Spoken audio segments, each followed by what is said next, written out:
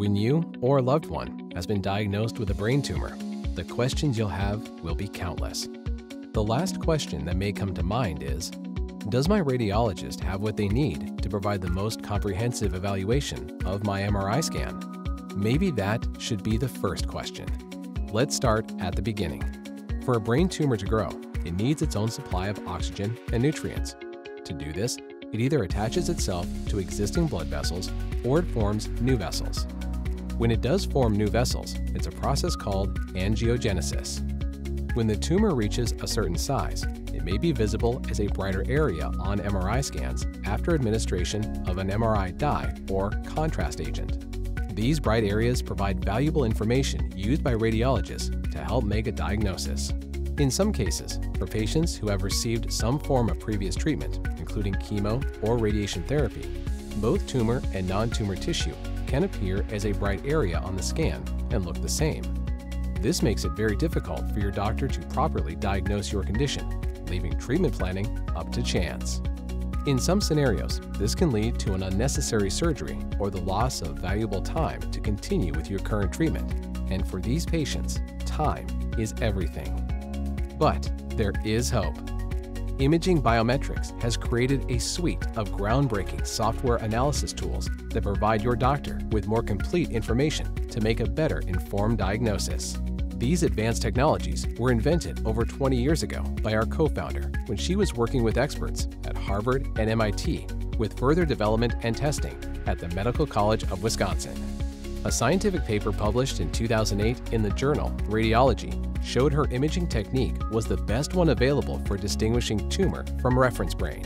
It was then that Imaging Biometrics was formed with the goal of making these groundbreaking methods available to all brain tumor patients, no matter if they live near big city hospital centers or in rural communities. Soon, we were recognized as setting the clinical standard for perfusion imaging.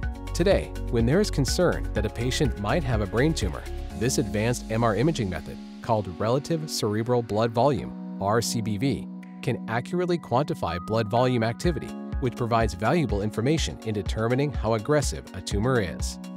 If surgery is required, RCBV can help determine the most effective location for obtaining a tissue biopsy sample. The quality of the information gained from this method is invaluable in guiding your doctor's diagnosis, allowing them to make better decisions for optimizing your treatment. In cases where surgery is necessary, doctors want to know exactly how much of the tumor was removed. To better achieve that goal, we developed another method to more clearly show the area of resection. First images are registered and then proprietary algorithms are used to create a very specialized map called a delta T1. This shows the true tumor extent and displays the enhancement much better than standard images alone. This method eliminates other bright signals that can be confused with tumor. Therefore, delta T1 maps give a more clear delineation of remaining tumor or if it's been completely removed. And for patients who have undergone radiation therapy or chemotherapy, Imaging Biometrics can monitor subsequent MRI scans to determine if what shows up is responsive or recurrent tumor. Even more amazing is what we've achieved from combining delta T1 maps with RCBV blood vessel mapping. This process has resulted in a blood volume class map, which have shown to distinguish tumor from non-tumor tissue. More importantly, the maps are quantitative and can be directly compared to show if a tumor is progressing or if it's responding to treatment. This type of information cannot be achieved using standard imaging alone. So having this knowledge can be very relevant for the treatment decisions that are made. When you consider that the median survival time is 14 months for high-grade tumor patients, being on the wrong course of treatment for even 60 days could be devastating. But these advanced imaging metrics can be a real game changer, useful throughout a patient's journey to assess and guide treatment management. Often these decisions can help a patient live longer or have a higher quality of life by guiding or avoiding surgery and optimizing chemo and radiation therapy treatment plans.